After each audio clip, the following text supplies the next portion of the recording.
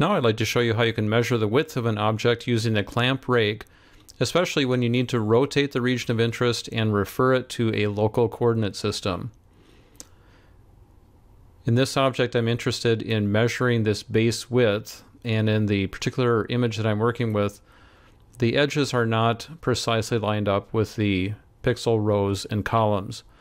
Now what I've done so far in terms of script processing is found these two edges and then established my coordinate system at the lower right corner, located right here.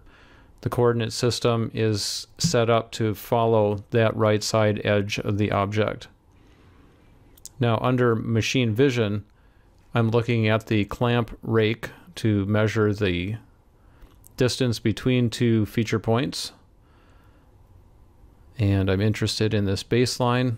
But again, since it has the tilt, I will go ahead and use the rectangular ROI that gives me the ability to rotate it to an arbitrary angle.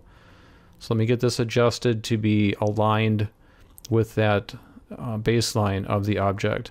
We see that it's measuring the distance and reports it as 6.74 centimeters.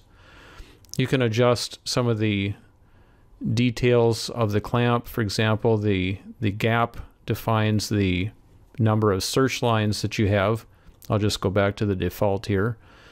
And I need to give this a particular name specific to the measurement. I'll call this measure base width.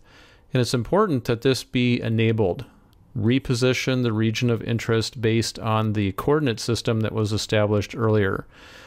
So that set coordinate system is based on the label that I gave to that step.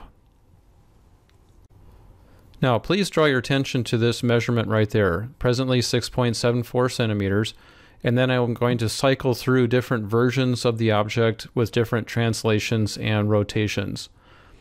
And what you see here is that the region of interest tracks the object because it's locked to the local coordinate system defined by the object's lower right corner. And in each case we see that the measurement is always 6.7 centimeters plus or minus a millimeter or two.